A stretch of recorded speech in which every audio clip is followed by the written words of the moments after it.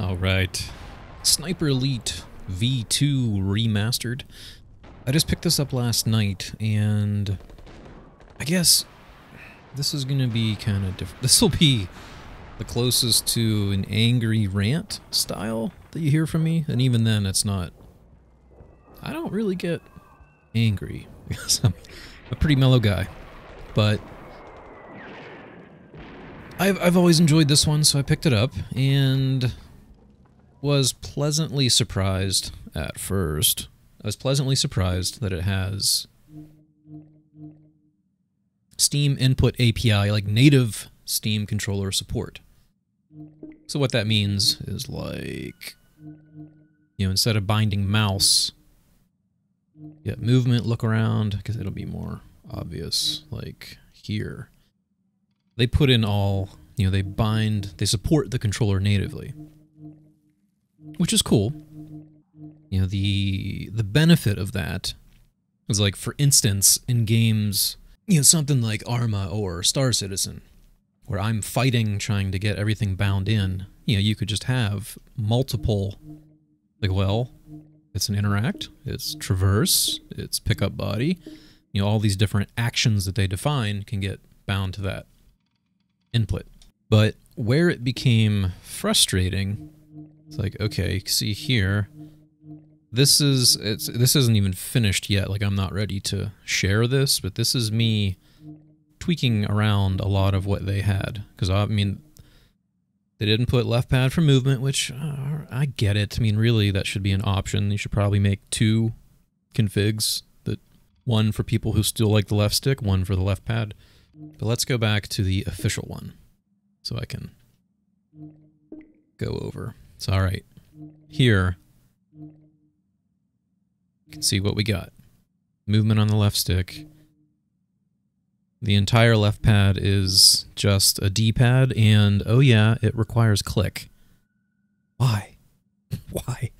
Nobody, any of us who use a Steam controller, we don't click. Like, you make it a tap if you're going to do something like that. No gyro, not used at all anywhere. Bumpers are just rifle and previous weapon. Like, what? The bumpers, or the grips. See, I'm getting so angry I can't even talk straight.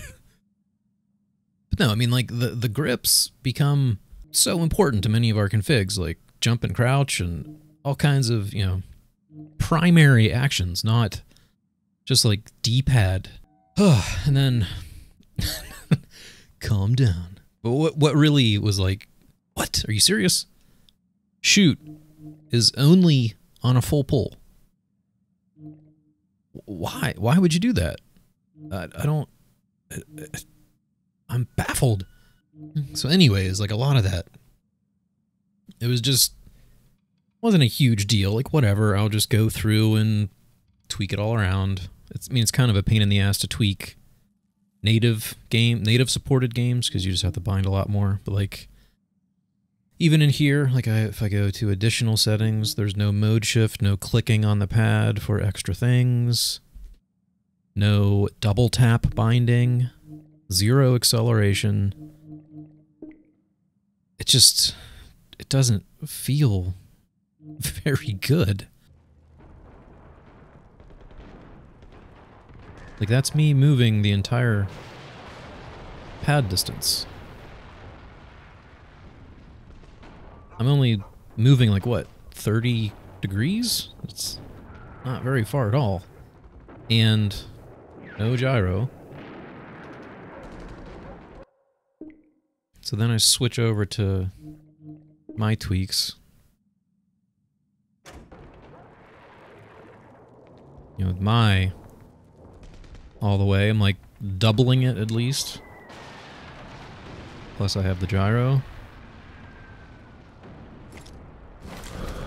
I added the scope to the full pull, but really it just got me thinking, why are so many official developer configs just so terrible? And I think what it really comes down to is they make their controller support for, you know, Xbox and PlayStation, and probably aren't really using a Steam controller, so they don't get all the benefits of the Steam controller, which brings me to the main point. Like, if you don't have experience with it, why don't you reach out to the community? Like, those of us who use Steam controller all the time would be more than happy to be a consultant, whatever. Like, not fishing for a free game, give us access to some closed beta, sign an NDA, whatever, and just tell you what makes the most sense for this controller. Like, even this, I just made the binoculars be a double tap on the pad. That feels a lot better than having to click. Yeah, I don't know, it has been my experience always that the official developer config is basically as bare bones as possible, just a port of Xbox controls.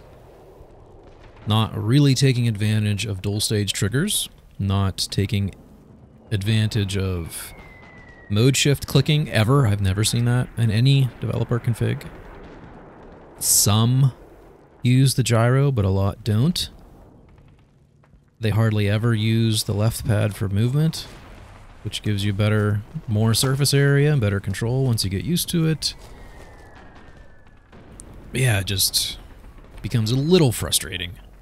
But that's pretty much it. I just wanted to grumble a little bit, just because I'm sure I'm not the only one who feels like that from using a Steam controller. Like, come on, man, just use it for a little bit. Understand the benefits. Get the grips, dual stage triggers, soft press, full press, mode shift clicking. Like, we have evolved beyond your console standard stick face buttons of the proletariat. Yeah, I guess I kind of sound like a bit of an asshole there, but I just wish they would reach out to get somebody on their team to play with Steam controller before they make their configs.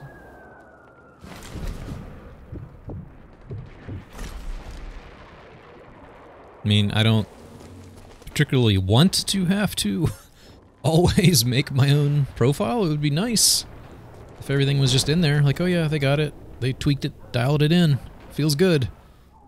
But no, it's like that. I gotta go back because it was so bad. Ugh. No acceleration.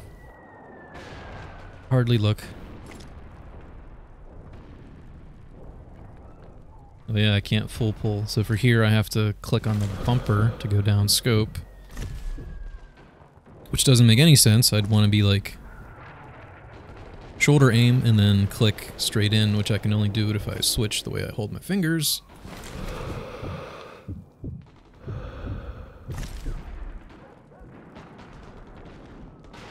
But anywho, that's my little.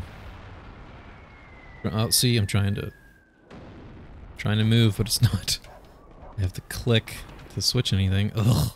Oh. No. Gotta get back. Ugh, it's better. It's alright. As angry as I'll ever get, Rant complete. Now, if you'll excuse me, I'm gonna go explode some people's testicles.